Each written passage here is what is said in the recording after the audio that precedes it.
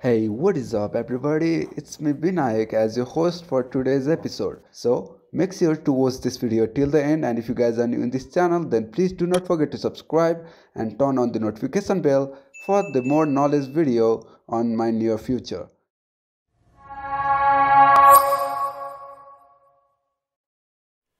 Hello everyone welcome to my YouTube channel education park र आज हामी चाहिँ maximum power transfer theorem discuss गर्छौँ। हामीले लास्ट भिडियोमा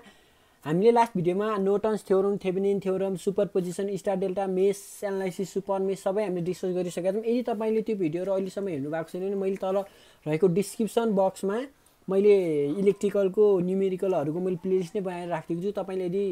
अहिलेसम्म हेर्नु भएको छैन त्यहाँ गएर हेर्न सक्नुहुन्छ। र यदि तपाईँले अहिलेसम्म मेरो च्यानललाई सब्सक्राइब गर्नु भएको छैन भने तल गएर सब्सक्राइब बटनमा क्लिक गरेर यता साइडमा रहेको बेल आइकनमा क्लिक गरिदिनु होला। र first of all maximum power transfer theorem भनेको के हो? मैले प्रिभियस भिडियोमा थेभेनिन थ्योरमको बारेमा डिस्कस गरिसकेको छु र similarly maximum power transfer theorem र थेभेनिन थ्योरम एकदम सिमिलर छ। यति मात्र डिफ्रेन्ट छ कि हामीले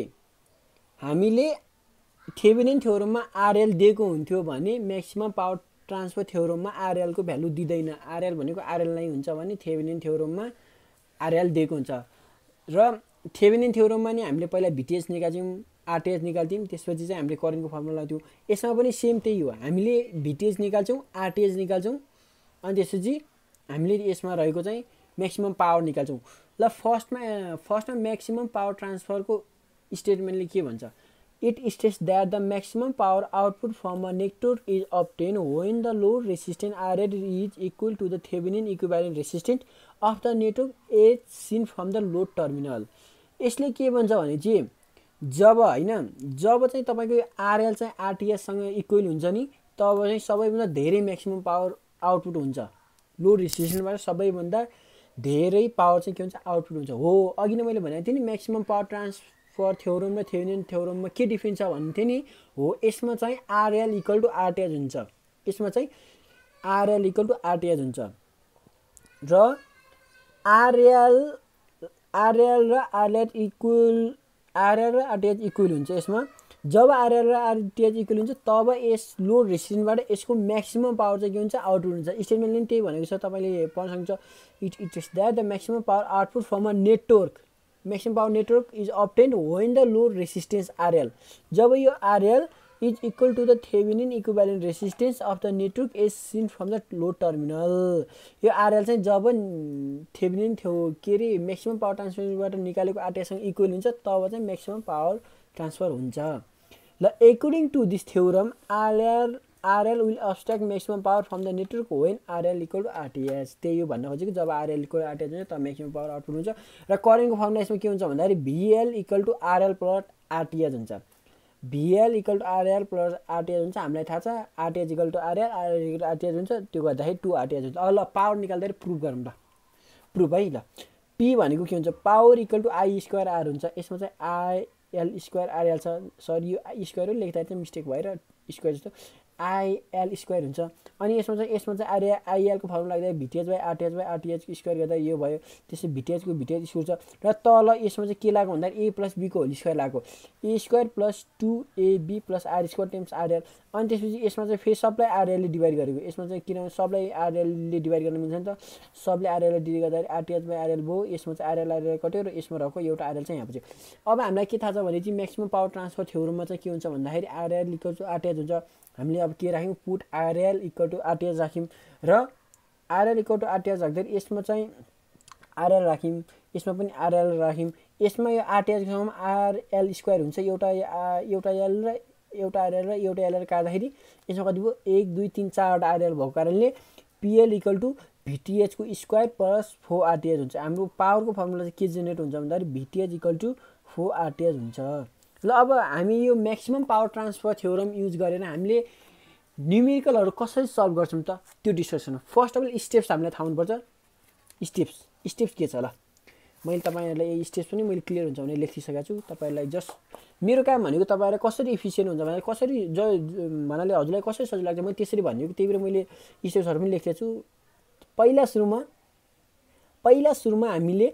आरएललाई के अरे भिटिएचमा रिप्लेस गर्नुपर्छ रिप्लेस आरएल बाई भिटिएच त्यसपछि चाहिँ भिटिएच निकाल्ने भने जस्तै थेभेनिन पनि हामी त्यही गर्थ्यौँ यसमा त्यही गर्थ्यौँ पहिला आरएललाई चाहिँ हामीले के गर्नुपर्छ भिटिएचमा कन्भर्ट गर्नुपर्छ यो आरएललाई चाहिँ हामीले के गर्नुपर्छ भिटिएचमा कन्भर्ट गर्नुपर्छ find the value of आरटिएच by making voltage in short circuit and current in open circuit हामीले थेभेनिन थ्योरममा गरे जस्तै पहिला सुरुमा आरटिएच निकाल्नको लागि करेन्ट सोर्स छ भने त्यसलाई ओपन सोर्स गराउने भोल्टेज छ भने त्यसलाई सर्ट सर्किट गर्ने त्यसपछि चाहिँ हामीले पावर निकाल्नलाई पहिला करेन्टको फर्मुला के हो भिटिएच बाई 2 आरटिएच हो र पावरको फर्मुला के छ भन्दाखेरि भिटिएचको स्क्वायर इक्वल टु 4 आरटिएच र हाम्रो लास्टमा थेभेनिन म्याक्सिमम पावर ट्रान्सफर्मरको भिटिएच र आरटिएच निकालेपछि हाम्रो चाहिँ लास्टको फिगर यस्तो हुन्छ किनभने यो दुईटा सिरिजमा हुन्छ आरआर इक्वल टु आरटिएच हुन्छ अनि यो फर्मुला लगाउँछ अब हामी एउटा इक्जाम्पल सल्भ गरौँ जसको जुन इक्जाम्पल सल्भ गरेर तपाईँलाई म्याक्सिमम पावर ट्रान्सफर्मेसनको बारेमा कुनै पनि डाउट नहोस् सबै क्लियर होस् हामीले यदि तपाईँहरूलाई कुनै पनि कन्फ्युज छ भने तपाईँले मलाई कमेन्ट बक्समा गएर भनिदिनुहोस् म त्यसको बारेमा अर्को भिडियो बनाउँला अहिले चाहिँ एउटा म्याक्सिमम पावर ट्रान्सफर्मेसन थ्योरमको चाहिँ एउटा पहिला सुरुमा हामी एउटा चाहिँ के गरौँ इक्जाम्पल सल्भ गरौँ आई थिङ्क तपाईँलाई यो इक्जाम्पल नै क्लियर हुन्छ फर्स्ट अफ अल यसमा के भनेको छ find the value of RL for making power transfer maximum power transfer and find also the maximum power for circuit यसले के भन्यो भने आरएलको भ्यालु कति छ त्यो निकाल भन्यो र यसमा चाहिँ म्याक्सिमम पावर कति ट्रान्सफर हुन्छ त्यो निकाल भन्यो यसमा चाहिँ एउटा भोल्टेज सोर्स छ यसमा चाहिँ 3 ओम 3 ओम 2 ओम 1 ओम आरएल छ हैन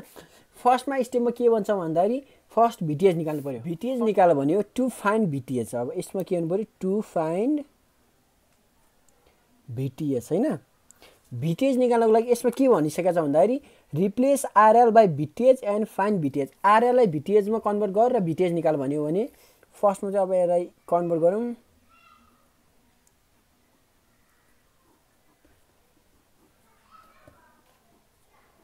फेरि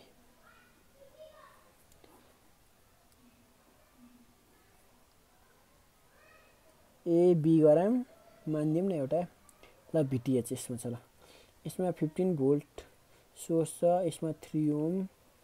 2 ओम I1 अब हामीलाई यो 3 ओम रेसिस्टरबाट भिटिएच निकाल्नको लागि यसको करेन्ट चाहिन्छ अब हामी मानौँ यो 3 ओम रेसिस्टरबाट कति करेन्ट फ्लो हुन्छ त्यो निकाल्नु त्यसको लागि हामीलाई केबिएल लगाइदिँदा हुन्छ यसमा यसलाई I1 करेन्ट बगाउँछ यसमा चाहिँ केबिएल लगाइदिउँ हामीले केबिएल हामीले अगाडि गरेको जुनसुकै टपिकमा पनि केबिएल युज हुन्छ त्यही भएर मलाई जहाँसम्म लाग्छ तपाईँहरूलाई केबिएलको बारेमा भनिराख्नु पर्दैन यदि तपाईँहरूले अहिलेसम्म त्यो भिडियो हेर्नुभएको छैन भने मैले तल रहेको डिस्क्रिप्सन बक्समा मैले इलेक्ट्रिकलको एउटा प्लेलिस्ट नै बनाएर पुरै भिडियो राखेको छु तपाईँले हेर्नुभएको छैन भने गएर एकपल्ट हेर्न सक्नुहुन्छ ल यसमा केबिएल लगाऊँ एप्लाइङ केबिएल इन लुप ल एप्लाइङ केबिएल इन लुप 1 लगाउँदाखेरि 15 equal to 3I1 plus 3I1 मैले यसो 3I1 मात्र किन लेखेँ यता त्यो लुपको गरेर किन लेख्न भन्दाखेरि जुन लुपमा मैले भिटिएच लगाएको छु त्यो लुपको भोल्टेज जहिले पनि 0 हुन्छ यो तपाईँले झुक्केर पनि नबिर्सनु होला र मिस्टेकली पनि यता यो कुनै पनि लुपको करेन्ट नबगाउनु होला इक्जाममा कतिपय स्टुडेन्टहरूले बिगार्छन् यो कुरा त्यही भएर तपाईँहरूले एकदम माइन्डमा सेटअप गर्नु पर्यो जुन लुपमा हामीले भिटिएच लगाएको छौँ त्यो लुपको भिटिएचमा करेन्ट जहिले पनि 0 हुन्छ त्यही भएर 15 equal to 6I1 I1 equal कति आयो भन्दाखेरि 15 डिभाइड 6 गर्दा कति आयो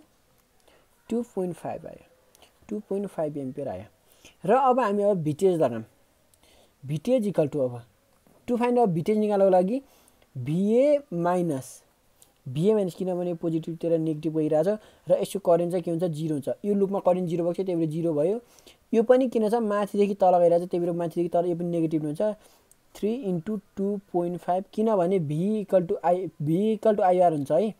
V इक्वल टु IR हुन्छ हामीलाई भोल्टेज चाहिएको V अनि I भनेको 2.5 छ R भनेको कति छ 3 छ माइनस I × 1 × 0 किनभने यसमा पनि करेन्ट 0 नै छ माइनस VB इक्वल टु 0 अब यो VAB लाई सँगै लेख्दिउँ VAB माइनस यसमा कति भयो 3 × 2.5 गर्दा कति भयो 7.5 इक्वल टु 0 यसलाई उता लाग्दा कति भयो VAB इक्वल टु 7.5 भोल्ट आयो र VAB भनेको के हो VTH हो VTH भनेको कति आयो 7.5 भोल्ट आयो अब स्टेप्स हेरौँ फेरि यहाँ के छ पहिला सुरुमा replace RL by VTH and find the VTH सेकेन्डमा find the voltage find the value of RTH by making voltage in short circuit and current in open circuit भन्यो भने अब हामीले VTH निकाल्नु पर्यो RTH निकाल्नु पर्यो RTH निकाल्नको लागि भोल्टेज सोर्सलाई हामीले के गर्नुपर्छ सर्ट सर्किट गर्नुपर्छ टु फाइन्ड RTH छ RTH निकाल्नको लागि यसलाई सर्ट सर्किट बनाऊँ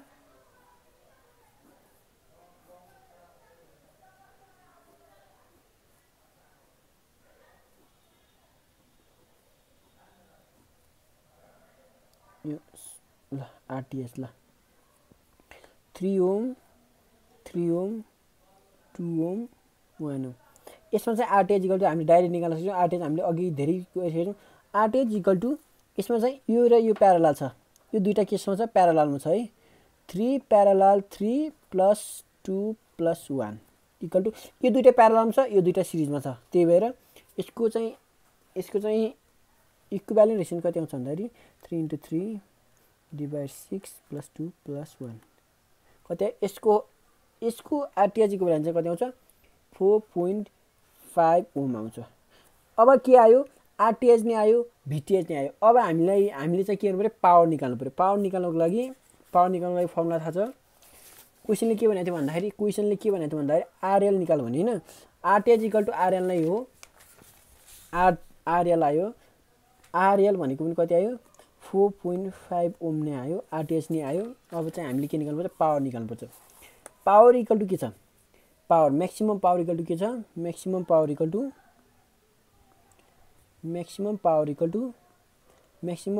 टु के छ